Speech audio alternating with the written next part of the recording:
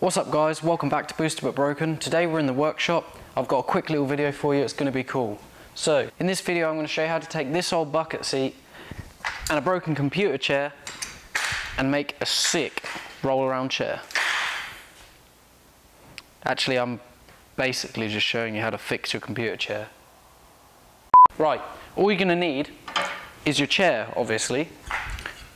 The bottom piece of your computer chair with the wheels on. 2 pieces of scrap metal, that's all you're going to need. Right, let's jump straight in. We're going to weld all this together, slam it together.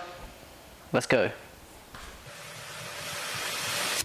The first thing you're going to want to do is take the 2 pieces of scrap metal that you've got and weld them across the rails for the seat.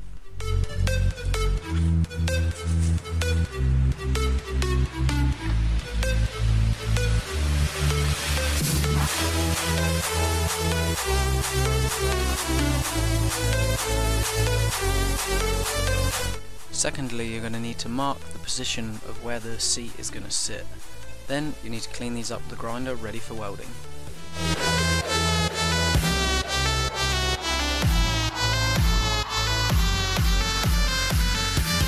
So this should be a clip of me welding the wheels to the chair, but my camera corrupted it for whatever reason, so you get the idea. You just weld it on and you're finished.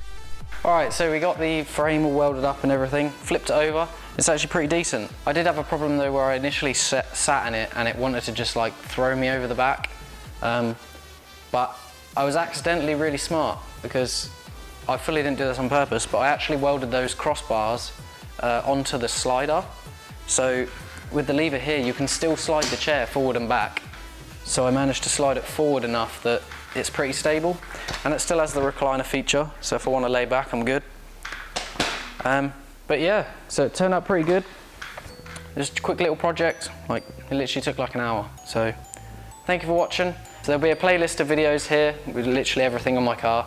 There'll be a subscribe button down here and the previous video here, so if you enjoyed this, give them a look, and we'll see you in the next video.